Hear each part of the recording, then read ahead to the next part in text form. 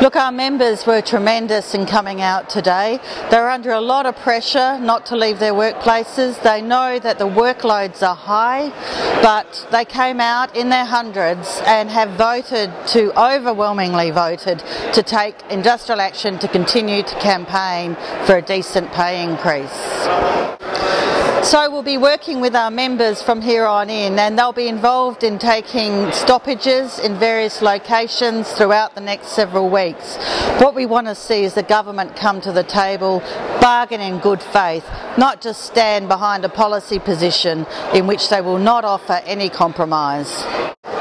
Members who weren't able to be with us today have an opportunity now to be part of the campaign, to be part of improving the office so that there's a decent wage increase, so that people's value is truly recognised and properly rewarded.